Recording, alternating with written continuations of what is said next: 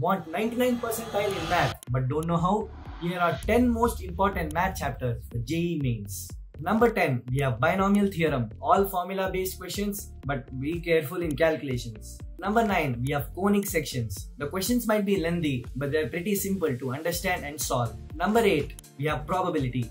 Do not skip this chapter as these concepts are important. Number 7, we have sequence and series. Sometimes the questions are very easy from this chapter. Do not skip this. Number 6, we have application of derivatives. Number 5, we have differential equations. Very easy chapter. Just don't mess up the calculations and the marks will be yours. Number 4, we have definite integration. Yes, integration scares a lot of people, but try it, you will notice the patterns and it will give you marks. Number 3, we have matrices and determinants. Sometimes easy questions but calculative questions come from this chapter. Just practice this chapter thoroughly and you will get marks. Number 2, we have vectors. Many people skip this chapter, but I do not recommend you to do it.